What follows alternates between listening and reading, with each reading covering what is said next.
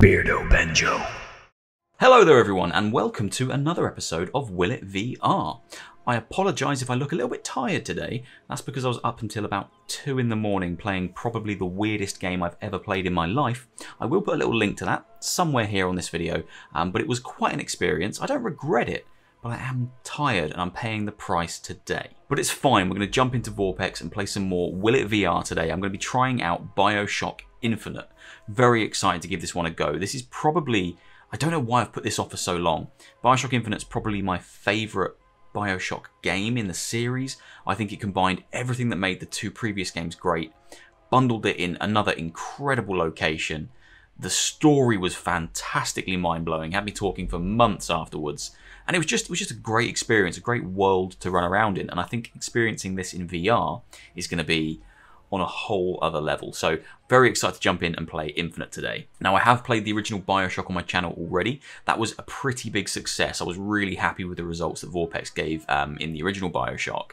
It supported direct VR scan, the head tracking was good, the scale felt great, the world was immersive. It really was a great experience. There were a few issues though that might be prevalent here as well. When you moved between sections, if there was a loading screen or a checkpoint moving you between two sections, I lost all head tracking, which was bizarre. Needed to kind of reload to get the head tracking back. So I did encounter a few problems, but overall it was one of the most impressive Vorpx experiences I've had so far. I'm going to dive in now. This game does support direct VR scan, so when I get into the game world, I'll do the direct VR scan and then I'll start talking about how good it looks and kind of, as always, I'll kind of highlight any issues and I'll say what looks good, and you know the drill by now. But let's jump in and play some Bioshock Infinite. Very excited for this one. Big Bioshock Infinite fan. Let's give it a go. Are you going to just sit there? As compared to what? Standing? Not standing, rowing. That's such a good opening. Planned on it. So you expect me to shoulder the burden? Thank you. I do expect you to do all the rowing. And why is that? Coming here was your idea. My idea? I've got a very limited, The rowing? very limited Then what? viewpoint here. I can turn to the side to a point and then it stops me. How much longer? One goes into an experiment knowing one could fail. One does not undertake an experiment knowing one has failed. Can we get back to the rowing? I suggest you do, or we're never going to get there. No, I mean I'd greatly appreciate it if you would assist. Perhaps you should ask him. I imagine he has a greater interest in getting there than I do. Hey, somebody meeting me here? I'd certainly hope so. It does seem like a dreadful place to be stranded. Bye. I'm noticing something that I've never encountered in any of these Will It VR videos before, which is interesting because I've done quite a few. The head tracking is lovely, but it feels very mechanical. I don't know if you can tell in the video like how perfectly it stops.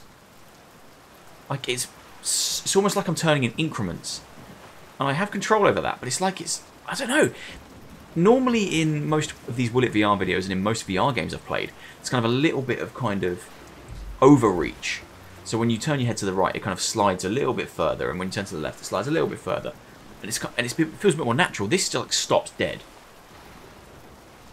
You see what I mean? Hopefully you can see what I mean, and I don't sound like a madman. Let me just do a quick direct VR scan, and I'll see what that does for me. Direct VR scan, rotation, yep, let's do all that. Position.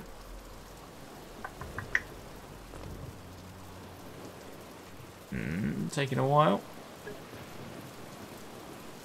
Ah. Okay. Right. Okay, so now that I've done the direct VR scan, I've got the kind of head tracking I would normally get. It's that kind of smoother, yeah. Hopefully you can tell from the video the difference that's made.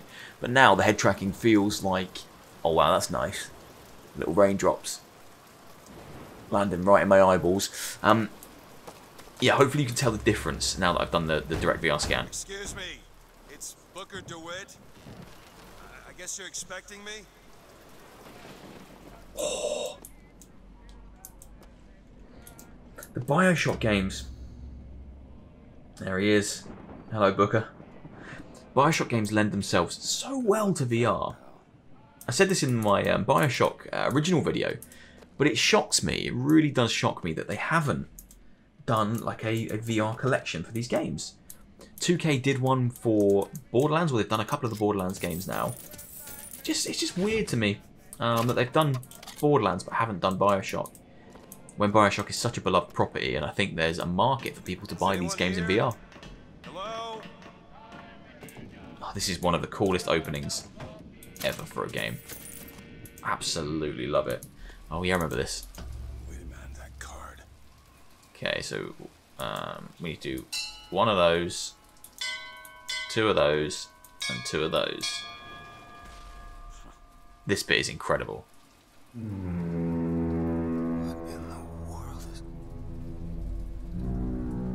Oh, I love it.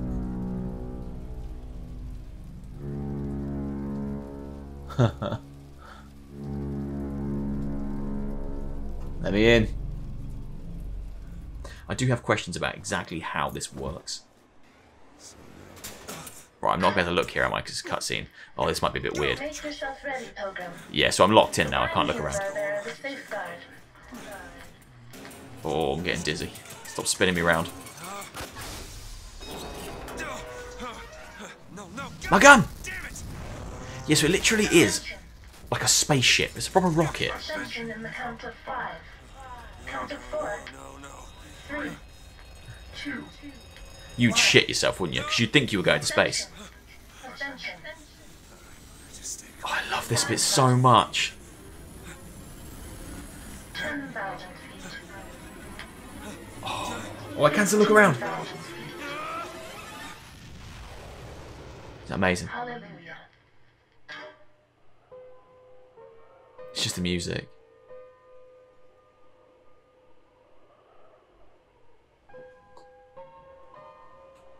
Oh, so very cool. Okay, so that was a parachute coming out. Makes a bit more sense now. And it just so happens to float perfectly down to where it needs to be. It looks beautiful. One of the things that I really love in the Bioshock games is the architecture and the attention to detail they put into the environments to make them feel like kind of real fantasy places. And seeing it in VR is a real treat, which is why, and I said it at the start of this video, it does surprise me that 2K or someone hasn't given us an official port of these games in VR. It just seems like a strange missed opportunity because I think people would buy them. They're beautiful places to explore, and they do deserve to be experienced in VR. I think, personally, there's a market for it. Right. Okay, so here I am. Priest needs to learn the difference between baptizing a man and drowning one. Yeah, baptizing and drowning. There's a fine line between those two things.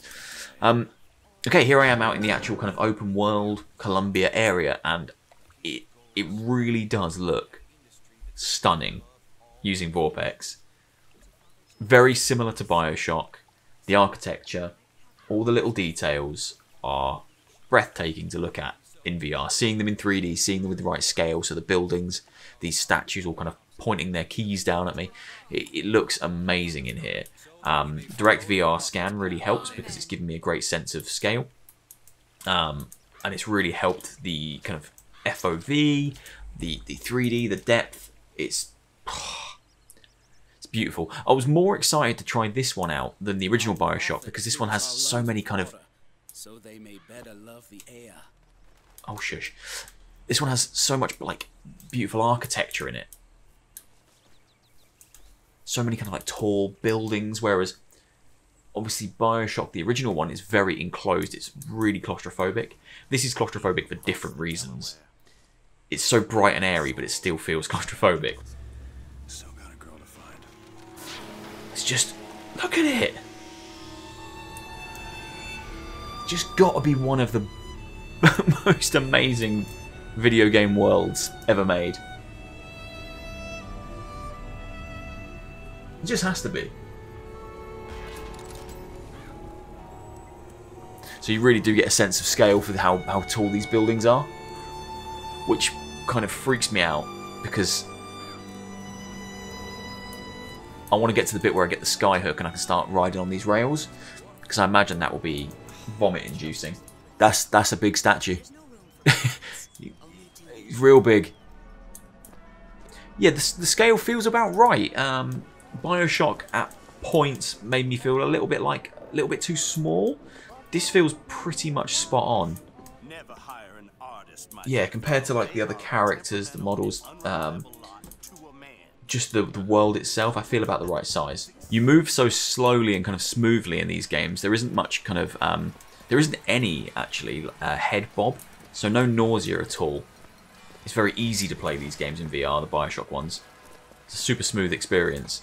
One thing that's really nice and is a benefit of having direct VR scan available as well is the HUD is fully visible to me. I'm not losing any of the HUD elements, so I can see I still see my health just hovering up there to the left.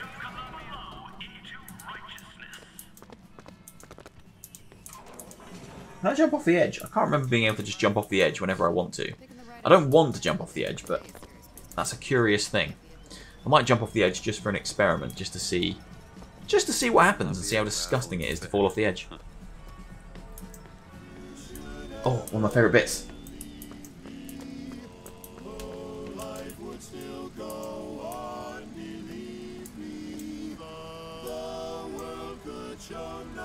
I love this bit.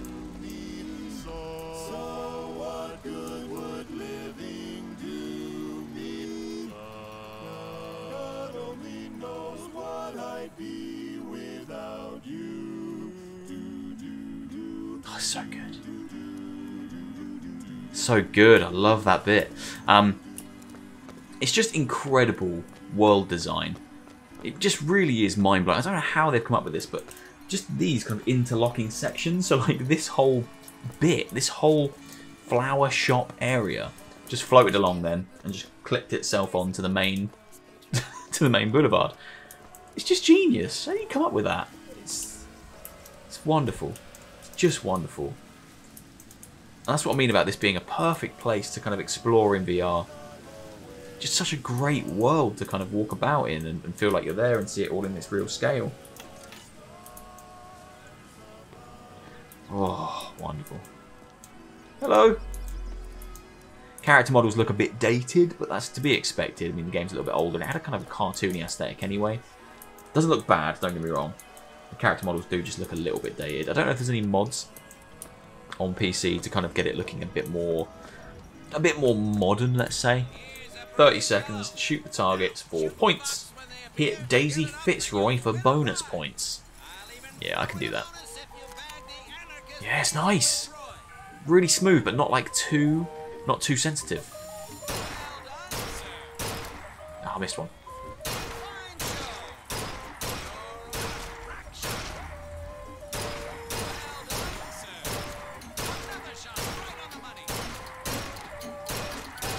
Oh, this is great. First place.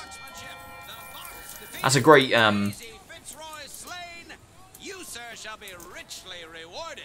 Thank you. It's a great way to show that the aiming is easy and nice by using kind of head tracking. I was able to get first place there, and I could pop the shots off really nicely. Let's see when we get into actual combat whether it's just as good. Can I have that? Thank you.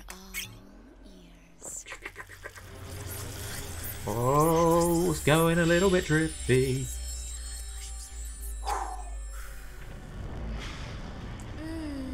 That's so weird. It looks great. Your spawn at the raffle awaits. Don't know why. Heads. Or tails. Heads or tails? Heads. Or Doesn't tails. really matter what I pick, does it? Tails. Heads. Told you. Damn it. Every time. As satisfying as I'd imagined. Chin up. There's always next time. I suppose there is. Throw it right in his face. Wait. Oh, they stopped me. Now, where'd you get that brand, boy? Uh-oh. Don't you know that makes you the backstabbing snake in the grass Uh-oh. false shepherd? Uh-oh. And we ain't letting no false shepherd into our flock. Show them what we got planned, boys. Shit.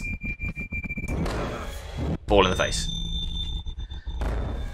Oh, he's gonna get... Grim. Ah. Oh, that's nice. Can't take that. Oh, brutal. Jesus. Okay. You say no escape, but watch this. Watch me escape. Shit. Hello. Why would you start on me? A man on a rampage. Oh, you've lost your head. Sad to see that happen, but these things do happen. Okay. Let's test if this combat is as good as I assume or hope it will be. Pigeons! Oh yeah. It's good. It's good! Take that. Yeah. Bullets, cannon bullets. Ah, this is a bad thing, isn't it? Let's possess that, make that a good thing. Yeah, you guys aren't getting up here now. I've got a friend. I've got a little buddy here. Oi.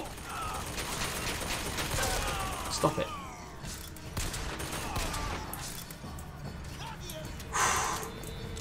This is really good. Really, really good.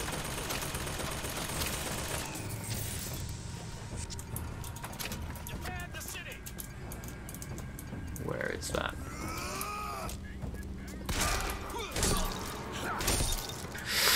Ooh, your head's gone, mate.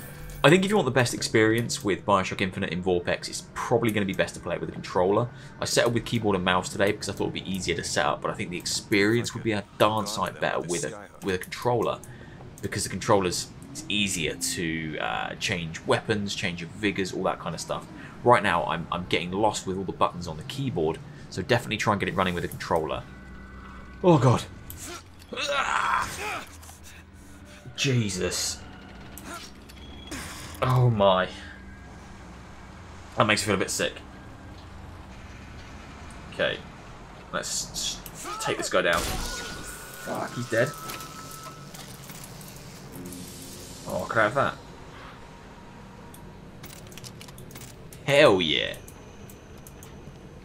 I want to get on a skyhook. That's all I really want to test, because the game works fantastically in Vorpx. I can already kind of vouch for that at this point. Graphically, it looks good. It does look a bit dated. It's a bit of an older game, but it has a kind of cartoony style. So, oh wow, yeah, the combat with this is even better. Okay, for this final part of the video, I'm going to be using my controller to control the action. I've stopped using keyboard and mouse, and I'll tell you why.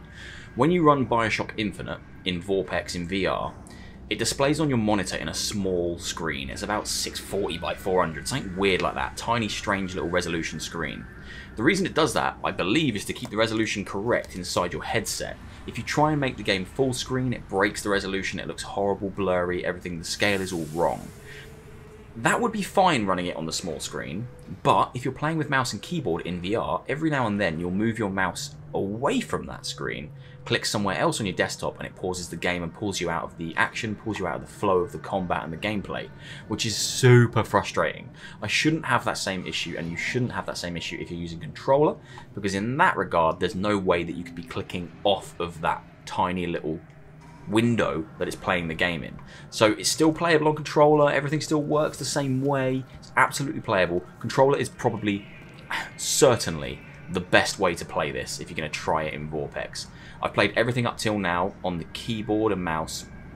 It works fine, but you can get pulled out of the action by clicking somewhere else on your desktop, and it's super frustrating. So if you've got the ability, play it with a controller. It's so much better. This is the bit I wanted to get to, which is the sky rails, the rails that you go on with your hook, your sky hook. So I'm just going to try it out, because this is the bit that I really have been excited to try in VR. Let's do it. Oh dear. That's quite intense. Don't try this if you are very prone to being sick everywhere. This is very good, but it's very intense. Oh my god, that's cool. Oh, hello. Holy shit, that's fun. Right, let's do that again. Oh, I love like roller coaster games in VR. They're my favourite thing. Oh, this is great. Take this, you shit.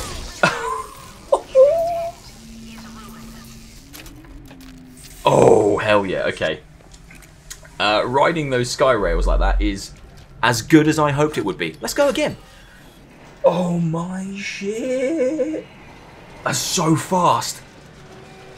You can still look around when you're on here. Oh. Okay, that's too fast. Holy shit. Oh, that's very good, but that's probably too intense if you're not used to VR. Let's do it again. Before I jump back on there, I just want to say, I want to start summing up, because I'm probably at the end of this video now. Just sum up some of my thoughts. This runs as well as Bioshock, the original, did. I prefer this because I prefer this world. It's a much more interesting world for me to explore, and Rapture is gorgeous. It's a wonderful place to explore, but I love the architecture in this game. It does look a bit older, but that doesn't mean it looks bad. It has kind of a cartoony aesthetic, so everything still looks good. It never tried to be a realistic looking game, and that benefits it now that it's aged a little bit. But seeing all the architecture, seeing all these floating islands in VR in full 3D with great depth and scale is really impressive. It's a joy to play. I wish I'd played it on controller from the very start, because this is a much nicer, immediately, a much nicer, smoother experience than the keyboard and mouse was. But it's good to try both, just so I can tell you guys what is best, and this one, certainly, the controller is better, because the only problem I've had playing this has been that I've been able to click off of the game on my desktop, which pulls me out of the gameplay and kind of breaks the immersion. Let's go for another ride on these. This is honestly so intense. I cannot explain it enough how unreal riding these rails is. It's just so fun. But yeah, probably very intense if you're not used to VR. Oh my god, the height you get as well. Alright, let's dismount.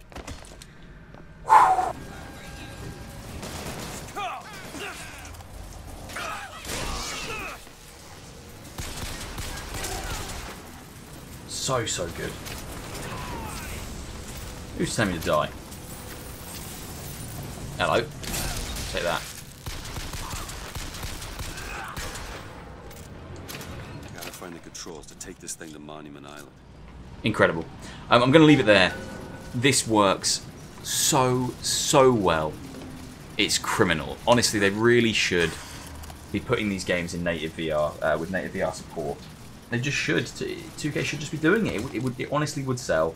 I would buy it. People would buy it. They're great games, and to experience them in VR is an absolute treat. This has worked so well in Vorpx, just as well as the original did. But for me, a little better, because this is a world that I've always wanted to explore in VR.